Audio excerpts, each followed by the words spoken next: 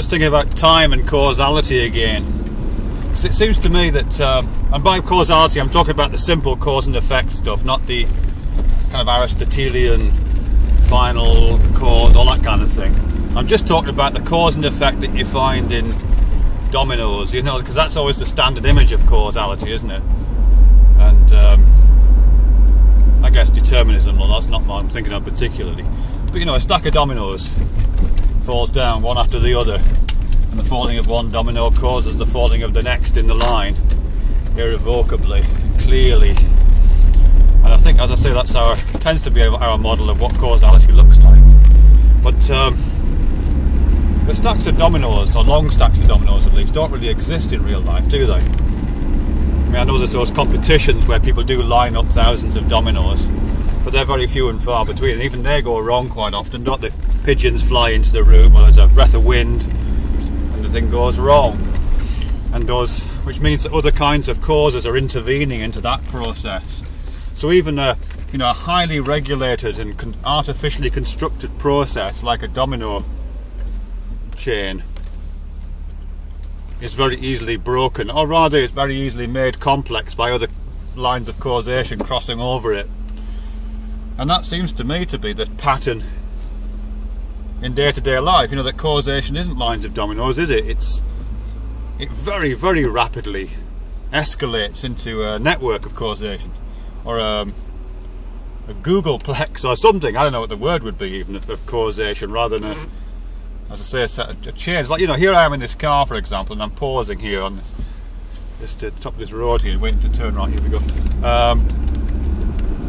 And of course, all my actions, I've got preceding actions which we could identify as causes. You know, I'm overtaking this juicens truck here, and to do that I had to turn the steering wheel slightly clockwise, and that was preceded by the cause, which was, I guess, to do with activation patterns in my brain, I suppose, or movements in the muscles of my arms, which preceded the movement itself.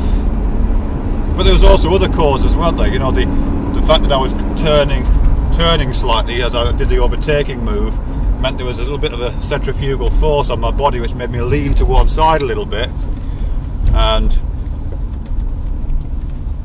you know, and that meant that I put slightly different pressure on one side of the wheel than the other, so the movement was affected by those kinds of things. So they were part of the causal network.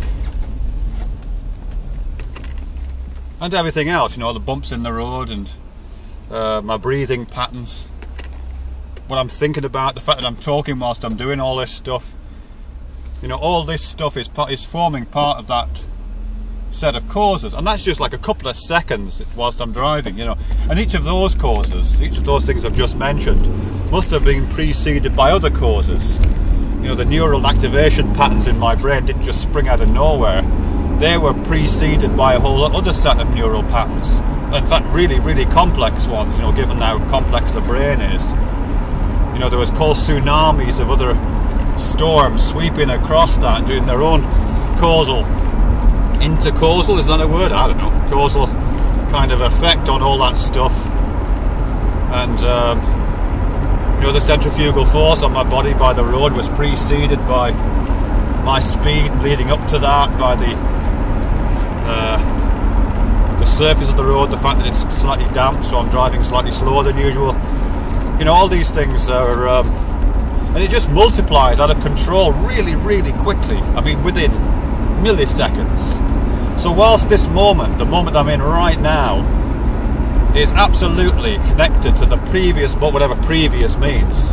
I'm not sure if it makes any sense to talk about a single previous moment, but let's say it is. Of course, it's all connected up to the previous moment.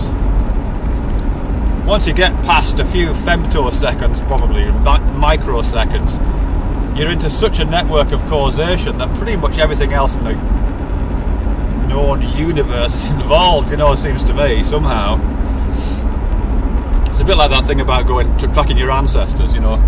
I've got two ancestors, direct ancestors, my parents, and then I've got kind of four grandparents. Like, you know, before you know it, you only have to go a few generations back and you're connected to everybody that's ever existed, aren't you, really? It's a little bit like that, I think, with this causation. You don't have to go very far back before the chains of causation involve perhaps not everything in the known universe, but a lot of stuff, yeah?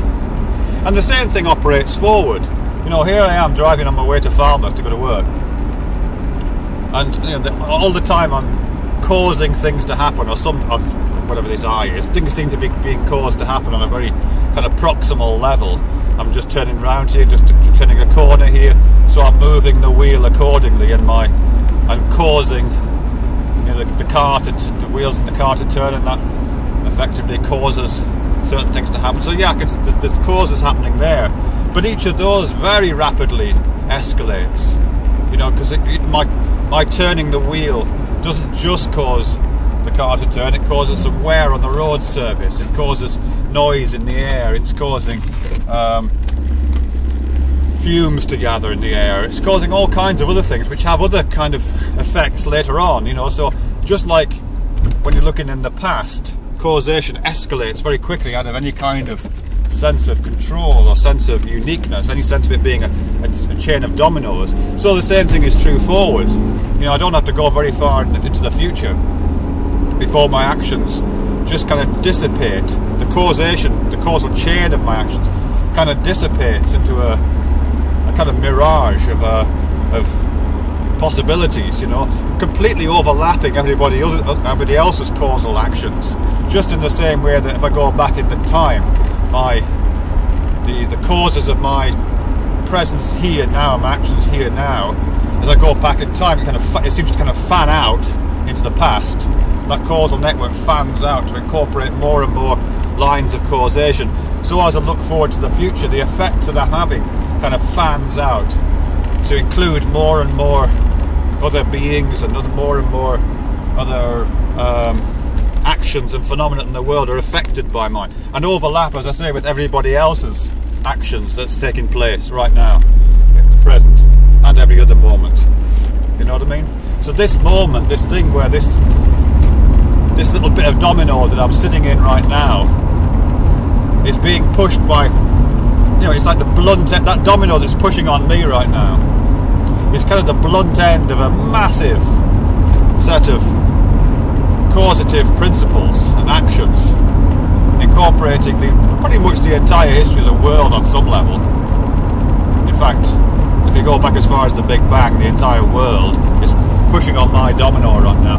And the push that I make as I lean forward into this car right now and drive it towards Falmouth, that is also fanning out, overlapping with all the other little domino pushes that everybody and everything is making to lead to I don't know what. So I don't know what all that means really, but this idea that we're chains of dominoes and we can look at chains of dominoes as models for causation, that doesn't work, does it? Doesn't work at all. And I think it's not just enough to say that it's complicated either, really. I know I'm saying that, but I don't think I can feel it whilst I'm saying it. That's not a good enough explanation, because it's not just more, is it? Because more is different. More isn't just more. More is different. Roundabout, roundabout, roundabout. It's funny, really, because that idea that I've just been trying to think into, that here we are at this. We feel this moment as a moment of causation, but it really quickly dissolves into a kind of causal fog in the past and the future. That is overlaid with, I think, what feels like a very different model of causation that my really simple and basic understanding of physics tells me. You know, because I assume that something like the Big Bang happened at some point in the past, let's call it the past, and at some point in the future, if what people say now about dark energy and dark matter is true, then at some point in the remote future the universe will expand and continue to expand to a point where the distance between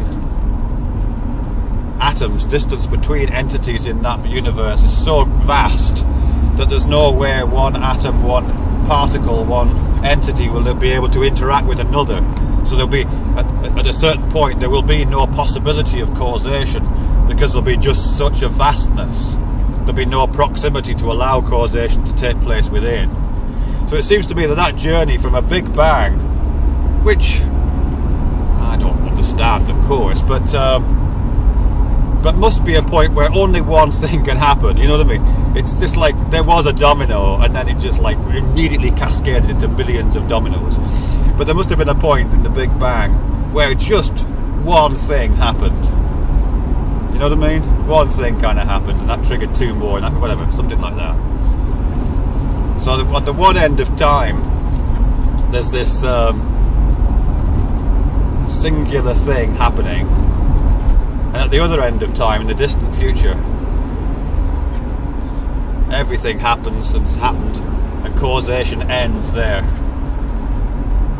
know what I mean? So again, that's like a fan, but it's a fan in which the perimeter, the end of it, the far reaches of future time, that fan gets out so wide that causation just gets thinner and thinner and thicker. The fog of causation disperses, gets thinner and eventually just dissipates like the mist in the morning.